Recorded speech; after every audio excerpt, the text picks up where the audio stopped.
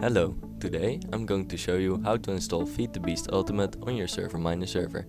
First, log into your Multicraft control panel using the login you got in your email from ServerMiner. Then, make sure your server is stopped and you have no old worlds left by going to your FTP and making sure there's no world folder or any other mod folder in here.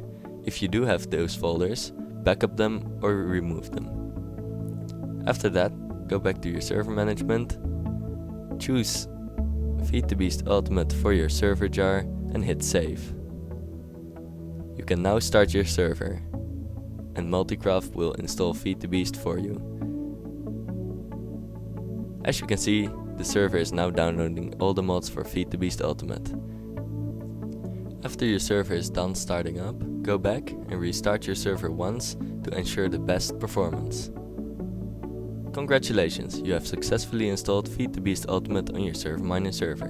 You can now connect to your server using the Feed the Beast Ultimate Modpack.